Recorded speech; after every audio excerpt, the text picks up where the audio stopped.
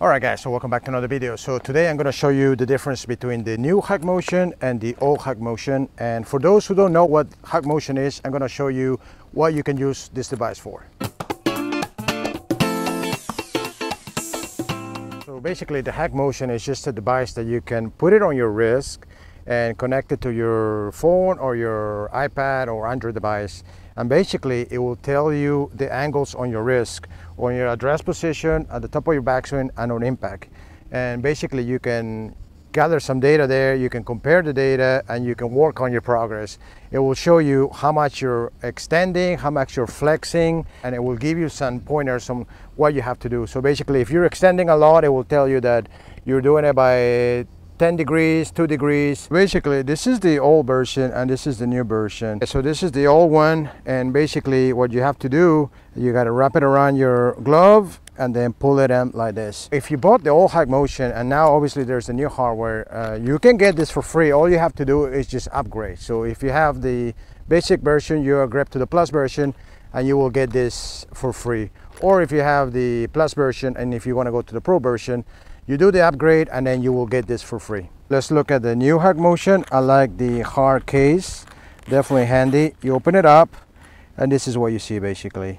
It's virtually the same thing. It's just a little more solid, a little more sturdy, I would say. You can charge her up here. You have this right here. They have the instructions. So basically with a new one, you just have to adjust these things right here, the straps. If you got a smaller hands, just make it longer or shorter. You have the core, the plus, and the pro. Now with the core you get some basic data as to your flexing or your extending, and then you have some parameters there and it will some tips, some feedback. With the plus data you have a little more info, and you have, for me, which is the most important thing, is the ulnar deviation and radial deviation. So my suggestion for me is to get the plus package. A lot of people think that you want to flex like this, like Dustin Johnson, and I tried that, trust me, for many years, and it never worked. And I only started playing better when I started doing ulnar deviation. So basically all it is going down like this. Put your wrist down right here. I made so many videos on it, and basically when you put your wrist down like this, you do ulnar deviation. You can't really extend. You can't really go this way. It's kind of restricted. You can flex, but it's going to be restricted. It's going to be difficult to extend. So that's going to be good in general terms. And ultimately, you're going to start flexing, which is what you really want to do. So with the plus version, you're going to see how much ulnar deviation you can do, and you can actually compare it to what pros are doing. So make sure to download the latest software, calibrate the unit by going like this and going up. And then after that, it's simple. There's a lot of instructions on the app. So now once you have it calibrated, you can see that everything I do here, it's in there, right there. So what I was talking about earlier is like doing this movement right here. That's what I want to do right here, instead of doing the flexion. See, it will tell you flex. You can see that there's a lot of flexion. This is extension. But this right here is actually ulnar deviation, and look at that, it automatically gives me flexion. It's very hard to do ulnar deviation and extension. Look at that. I'm trying to do extension, but I'm still flex. So that's what I'm saying. I think for me it was more successful to try to do ulnar deviation, which all it is putting your wrist down. And ultimately what you want to do is wrist up, radial deviation, and then ulnar deviation. Okay, so I have a 9-iron, and like I said, I'm not thinking of doing any flexion. I'm thinking of doing ulnar deviation, going down like this on my downswing. So I'm going to take a shot just to show you and get some readings.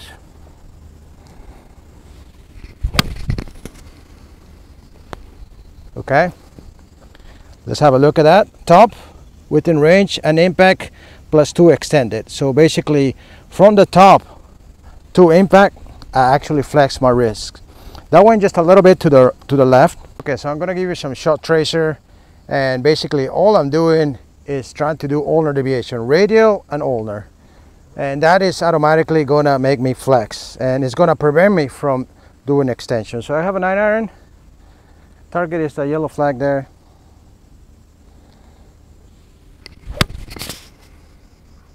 All right, that was sweet. Just a little bit to the right, And actually that got me address plus 28 at the top, plus 30 extended, and on impact plus 12 extended. So the motion from my top of the max swing to the impact was flexion, and I wasn't thinking about flexion, I was thinking about doing ulnar deviation. So let me make this clear. If you are extended on the top of your backswing and then you're still extended on impact, but the extension here is less than here, so let's say you're extended at 30 but you're extended at 10 here, that means that the motion was flexion. So that's what counts. So don't get me wrong, you don't have to be flex on your impact position.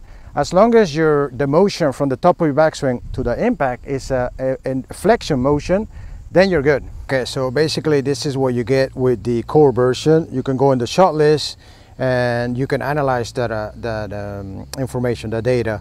So at address, how much extended you are at address, how much extended you are at the top, and how much extended you are on at impact. And you can also see the consistency. You know, if you're always addressed at the same degree, like for me, I'm getting consistent and even addressing the ball at the same time. So if you at the same position, so basically if you see like 45 and then you see 24 and then you see 15, then that means that every time you're addressing the ball with a wrist angle that is different, and so that can be good. So you have to be constant on your wrist, on your address position. Then at the top, the same thing. You know, you can see that the average is like 25, 26, and then on impact it varies a little bit depending on the shot as well. I think the more I do ulnar deviation, the more I compress the ball and the straighter the shot. So this is what you get with just the basic, the core version. Now, what I was saying before, with the plus version, you're going to see the ulnar deviation. So if you want to get more into detail, you would actually see how much, it will tell you how much ulnar, how much of this you're doing and how much of that you're doing. So like I say, on your takeaway, you want to do radial, and then on your downswing, you want to do ulnar. And that's what you will see with the plus version. And then the pro version, you get everything, putting and everything. So we're going to go into putting and stability. We're going to select right-handed. Let's recalibrate. So it's in position like this.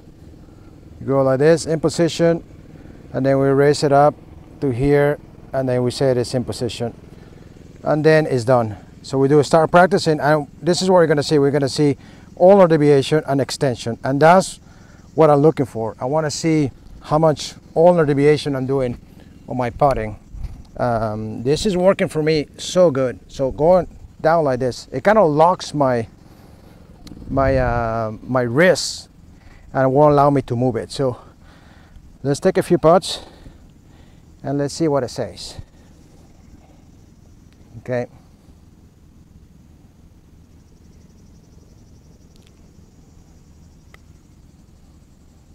Oh, that was almost perfect there. And it says on target. So, wow. What's that? It says 0 ulnar and 12 extension.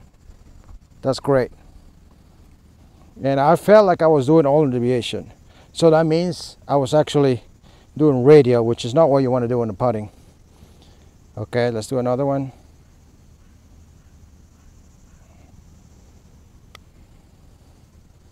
Okay, it's pretty good, just slightly left. Let's look at the ulnar or radial. I did a little bit too much ulnar. So basically, my issue was that I was doing too much radial. And if I do too much radial, I feel like I'm gonna miss right. And if I do too much ulnar, I'm gonna miss left. So I gotta do just the right amount.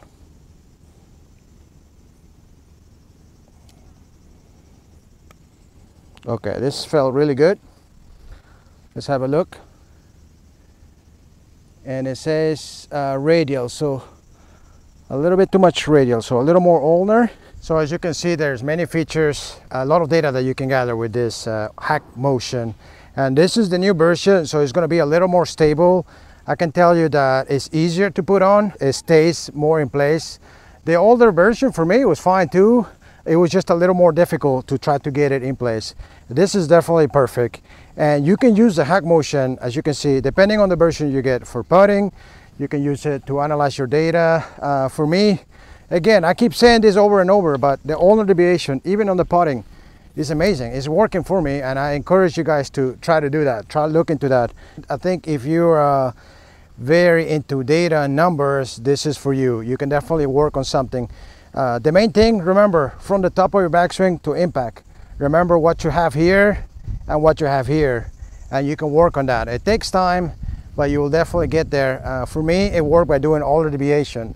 Try to do that. It's what DeChambeau is doing, and look at him, it's working for him. So try to put your wrist down on your downswing and wrist going up on your takeaway. So guys, that was just a review of the new Hackmotion. I hope you enjoyed that. Make sure to leave a like, and if you haven't subscribed to the channel, make sure to do so. Thanks for watching, guys. Until next time.